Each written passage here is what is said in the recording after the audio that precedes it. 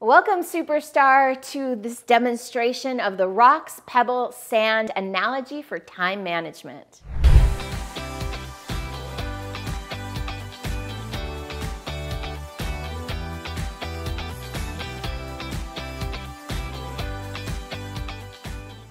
I am so excited. I've been wanting to do a video like this for a really long time.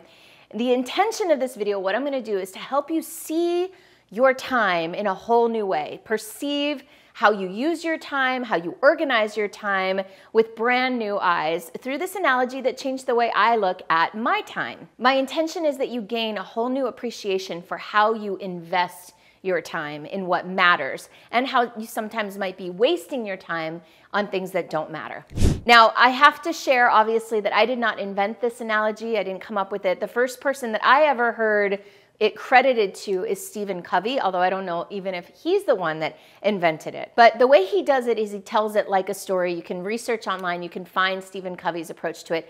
I'm going to just go ahead and do the demonstration for you live here in my production studio. Now, before I do my demo, just want to invite you to check out my channel. I have so many amazing videos about how to build a purpose-driven, successful coaching practice. And I'd love for you to subscribe to this channel, like this video, and I'd love to hear what you think about my demonstration below. So here we have rocks, pebbles, and sand. By the way, aren't they pretty? I had a lot of fun shopping for these. All right, so think about the rocks are representing the biggest, most important, valuable things in your life.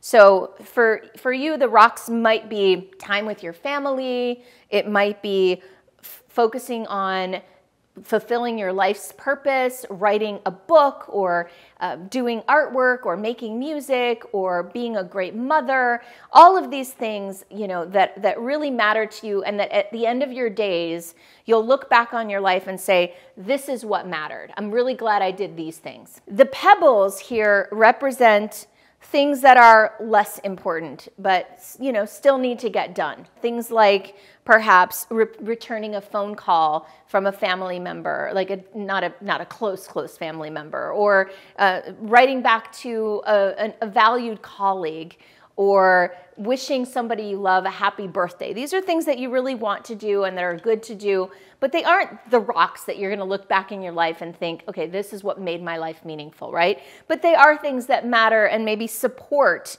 these things, okay, perhaps. Things like, buying another car, or making more money, or things like that.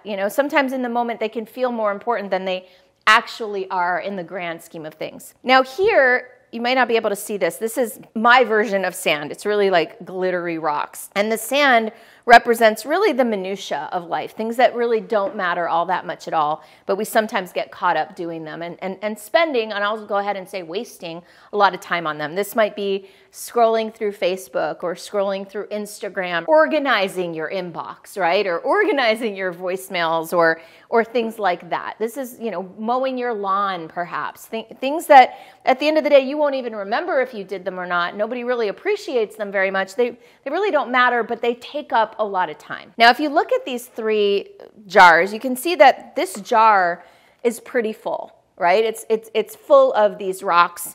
This jar of pebbles is pretty full, and this jar of sparkly sand is pretty full.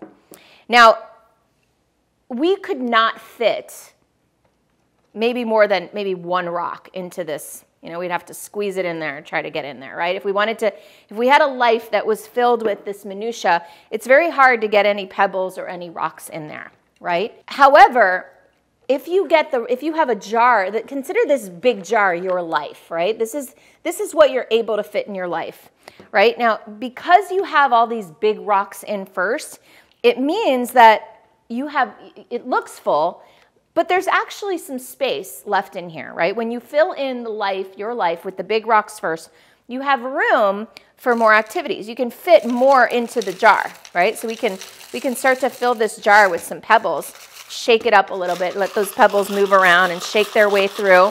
Look at that. We can fit even more. We can fill it up all the way to the top.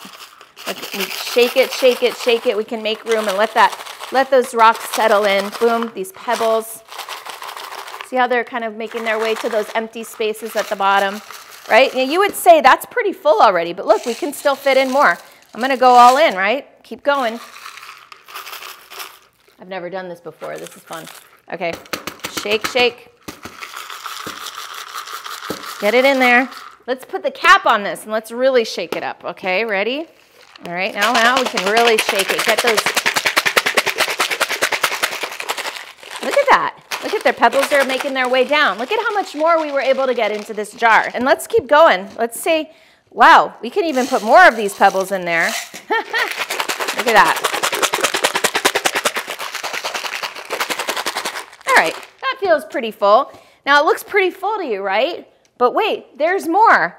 We're gonna go ahead and start to dump some of this sand in there. We can still have room for a little Facebook, a little Instagram action. Once we've got the rocks in our life set, we have room for everything else, right? Look at that. We can fit a lot more sand in here.